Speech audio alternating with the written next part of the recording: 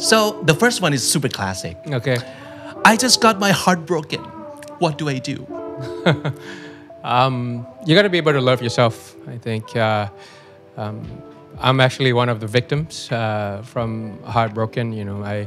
I'm a single parent. I'm a single father, so I totally understand what you're going through. But I think you'll be able to go through anything once you know how to empathize with yourself. You'll be able to set out boundaries of what matters to you. It's definitely about connecting to other people. It's about socializing. It's about exercising and all those things. But none of that matter if you are not able to really know what you are all about, and you will be able to understand that you'll be able to be happy by yourself also. And I think that will be the key to any relationships to begin with, and that's when you have a healthy relationship in your next relationship. I hate house chores. I'm too busy for them anyway. Do you like doing them? And what's your favorite chore to do around the house? I do it with my children. Yeah? So I don't blame you at all. Like when I was just me alone, then I felt like, if I do it, I do it. If I don't do it, I don't do it.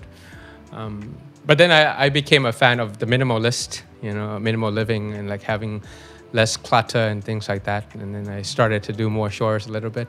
But because now that I have a 7-year-old and you want to be able to anchor responsibility, you got to be able to walk the talk and show my daughter of how to be responsible for your room and things like that. So we started cooking together, cleaning together, cleaning dishes together is very therapeutic. Oh yeah, it could be. We clean up books together. We do journaling together. So those are the things that you could connect with a child, because fatherhood is a lifetime responsibility full of challenges, warmness, and sleepless nights. You got to be able to connect before you correct. And doing chores is the way for me to connect with my child.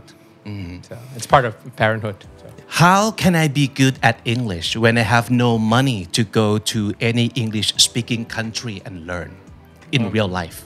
I would put myself in your shoes and think about how because English is natural to me. I mean, I moved to middle of nowhere in New Zealand when I was in grade 7 or something like that, and I spent majority of my time in a school with not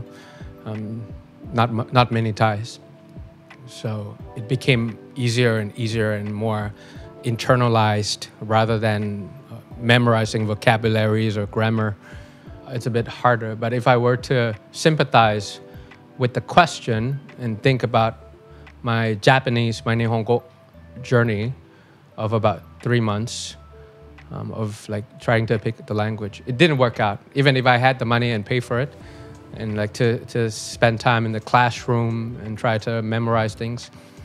But I would listen to Spotify and listen to YouTube. These two they're not going to like me very much, and I hope that they're not your sponsors.